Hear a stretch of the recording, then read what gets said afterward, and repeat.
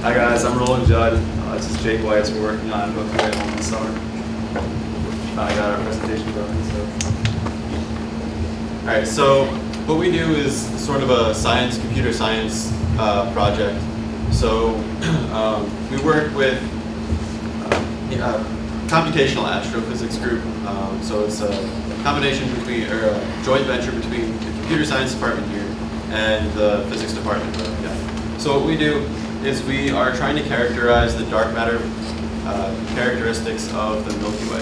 So to do that, we look at dwarf galaxies that are currently colliding with the Milky Way. You can see in this picture here, the dwarf galaxies come in and they kind of stretch out due to tidal forces and create these streams. And the streams kind of give us an idea of the evolution of the dwarf galaxy through the potential that was the Milky Way. And that's really all you need to get from the slide to understand what we're doing. Some of the motivation behind this is that dark matter is seen through what are called rotation curves currently.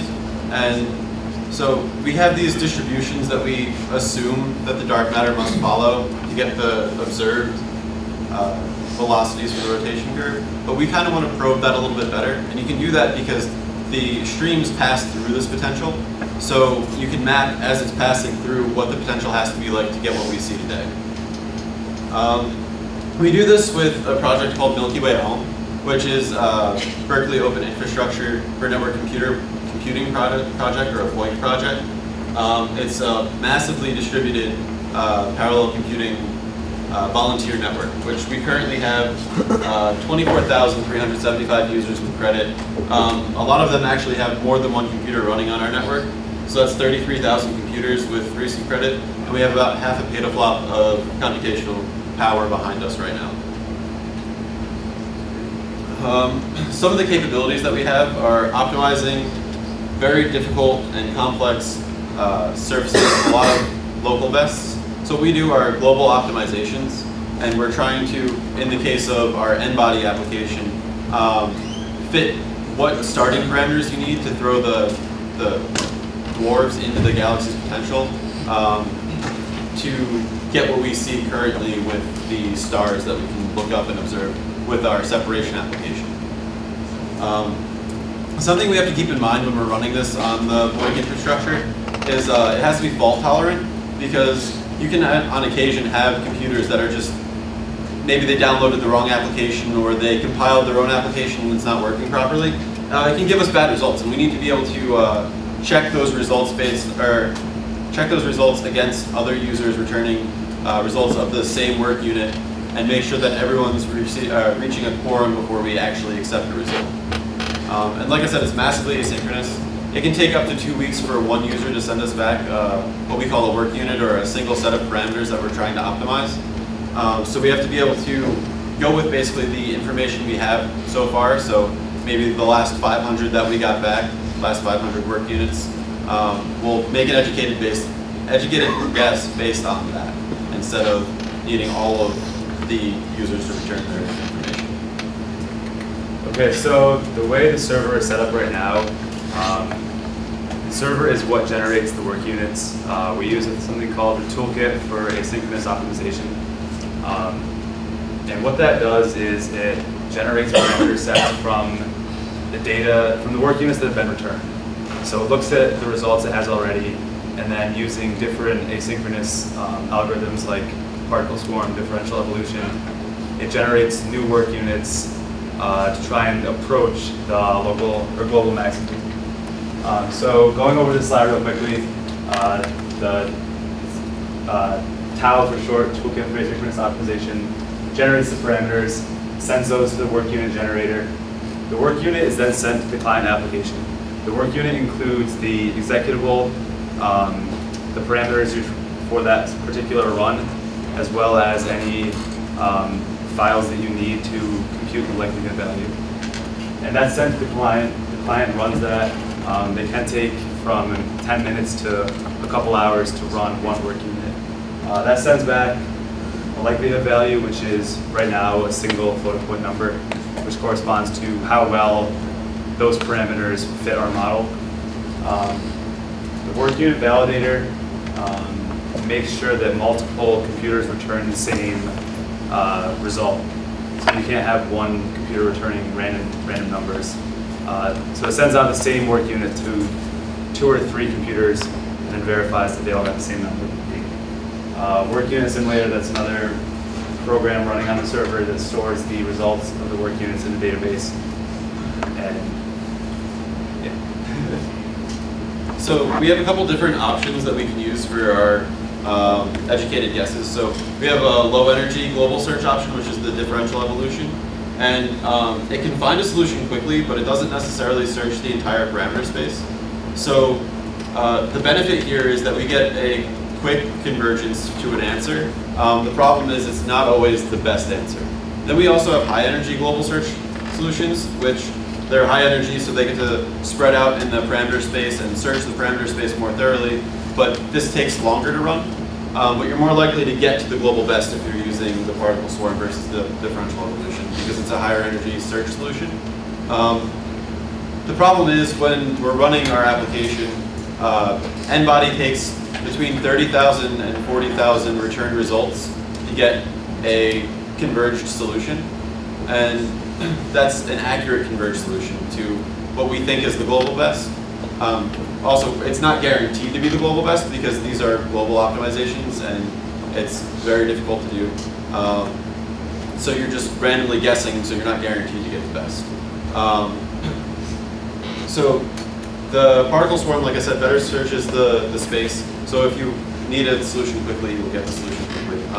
And then separation, which is the other application we run, takes about 100,000 return results to get a converged solution, just because the nature of the parameter spaces that we're looking over. So we have up to 20 parameters in our parameter space right now, and we can have more in the future.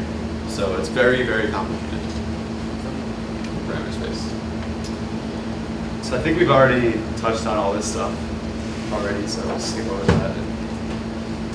So like I said, we have 2 applications currently running on Milkyway Home. The first one is separation, which we use to find those stellar streams I pointed out on the first slide. Basically, we have to characterize their densities and their positions so that we can later use them in our N-body application control. So the N-body application is a gravitational modeling program which models the way systems interact in space. We'll go into more about how it works later. It was originally, or a significant amount of work was done on N-body through RCOS by Matthew Arsenal, I think in 2010 or something like that. So this has been an RCOS project forever. So N-body simulations are a simulation of a large number of particles under different forces. It could be gravity, it could be electrostatics, it could be anything. And because of the nature of the problem, there's no analytical solution to it. So you have to do it by numerical integration and figure out how the system is going to evolve in time. So the algorithm we use for this is Barnes-Hutt. It's a octree-based force computation algorithm. If you do a direct summation of all the forces, it would be like n squared runtime, because you have to calculate for every single possible pair of particles. So what the Barnes-Hutt algorithm does is it approximates particles that are a sufficient distance from the one you're currently calculating. So it reduces the complexity to n log n. So for 100,000 particles, it makes it feasible to actually do 4 billion year simulation. So the N-body client application, it receives the work unit, which has the parameters. It has a Lua file, which is used to set up the initial state of the particles. The reason it's set up that way is because you can generate any random arbitrary configuration you want with Lua. It was originally set up with like a JSON input, but that was restricted to certain cases that were hard-coded into the application. So with Lua, you can call C functions and set up whatever simulation you want. So the application has a built-in interpreter. It uses the Lua file to generate the initial state. And then we have a multi-threaded C version and an OpenCL version of the actual force computation and integration part. The OpenCL version is not really working currently. That's what I'm going to be working on for most of the summer. And then that runs for whatever time interval we specify. and then we look at the results and calculate a likelihood based off what we observe after the simulation's over. The likelihood calculation uses a histogram of the data. So on the next couple of slides, we'll show you some examples, but basically looks at the density of the stars in the sky and compares that to data that was observed through the Sloan Digital Sky Survey. I'd just like to add about the Lua files that it adds the capability of changing some of the fundamental properties of our runs. So we can add or change the number of dwarfs we're using or something, for example, or something to that nature, without having to recompile the entire code and re-release a new version to our users. So between runs, we can do very drastically different things with what we're trying to optimize without having to burden our users at all with getting new application versions or recompiling their application versions if that's what they choose to do.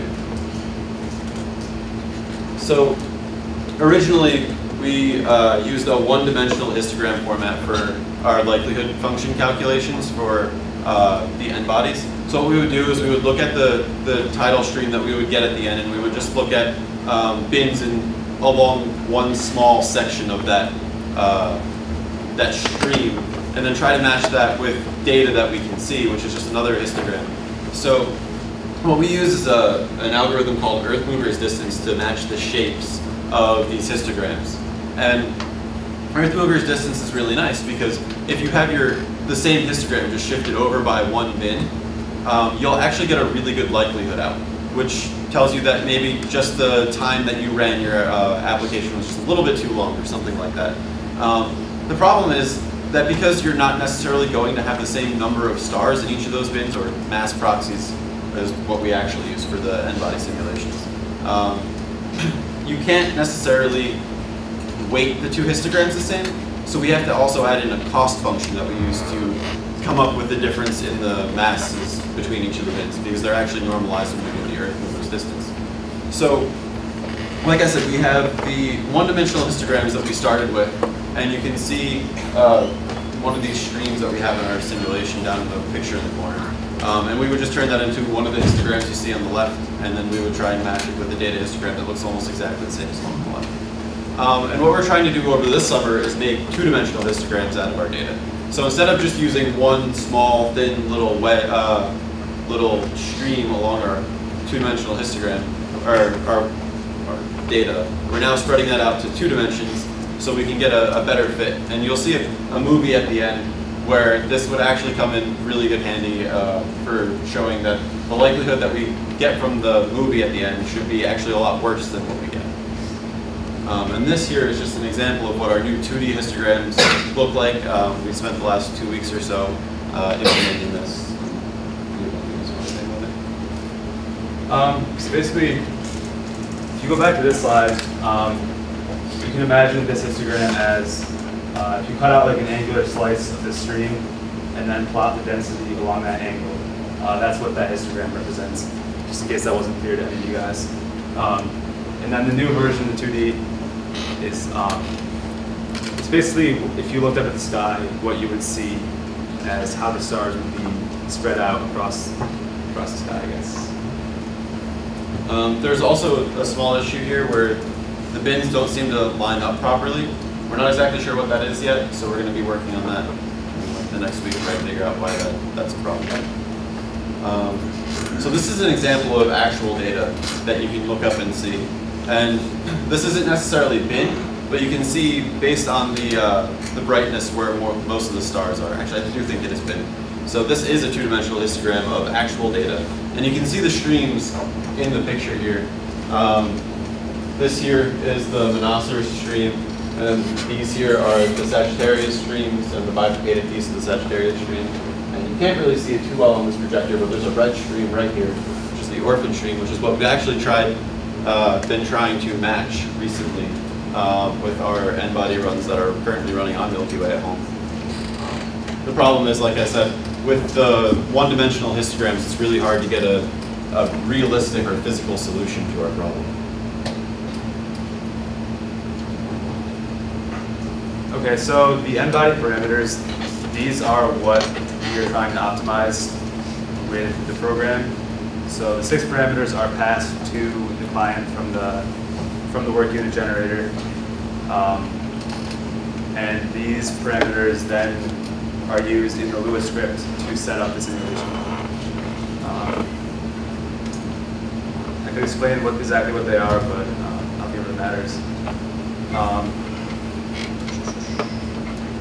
Currently, we're only trying to optimize the properties of the dwarf galaxies we're throwing in, but we'd like to eventually be able to start optimizing the potentials that we're throwing it into as well, so that we can kind of, like I said before, probe the different distributions of dark matter and light matter throughout the galaxy a little bit better.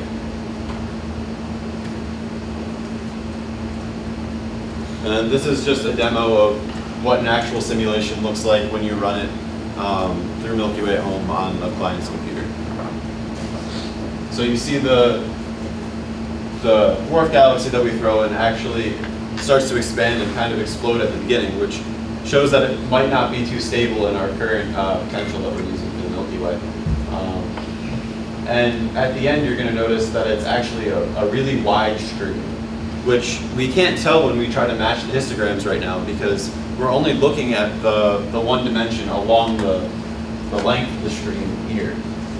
So what we're trying to do is get the 2-dimensional Earth mover resistance working so we can match 2-dimensional histograms and get a better picture of what we're actually looking at and get better likelihood surfaces for us to search over.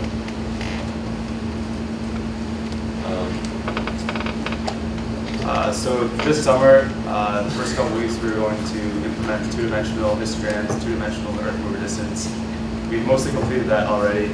We still have to write the likelihood function for 2D, but the histograms are working correctly. After that, we're going to start working on the GPU stuff, the OpenCL kernels, and try and get those working and released to users at some point.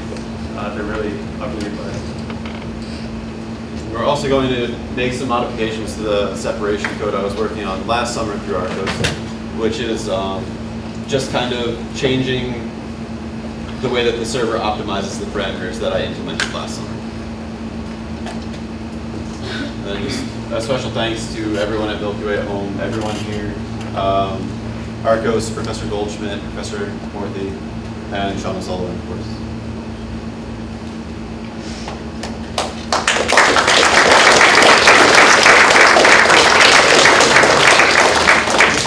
Does anyone have any questions? yes. With sending over Lua files, have you like looked into like security for that? Because if you're sending over code that the client can run, it could be easy for someone to be like, no, we're not gonna like set up the simulation. We're just gonna run like Bitcoin mining or something like that. Okay, so the executables that the clients run are signed, but I'm not sure if the Lua file is incorporated into that. It's not. But the Lua files are only calling C function bindings in the C code anyway. Okay. So it's not really running any code on its own, it's just calling different functions that we already have written in the executables. And all of the executable code is actually on GitHub open source, so anyone on the project who wants to run our code can actually go and look at the code themselves, compile their own version if they want, or whatever. Yeah, no, it could just be like one of those things where someone decides to break into your server and then modify the Lua code going out. But if you guys have security for that, Yeah, that is a possible concern. But if they broke into our server, they could just as easily modify the actual application. Oh, yeah. Okay, that's fair. And it downloads the Lua file with secure connection and stuff. So That's I fine. mean, there are some potential vulnerabilities, but anything else?